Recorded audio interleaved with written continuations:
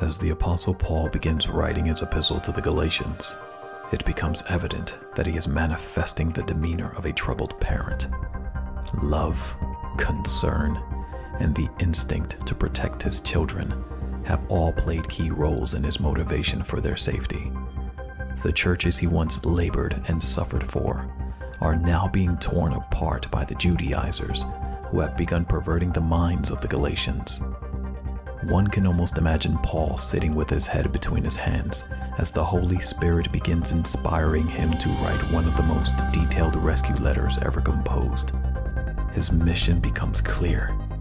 He must reestablish the one true gospel into the hearts of the Galatians and remind them of their true identity in Christ, or risk losing them forever.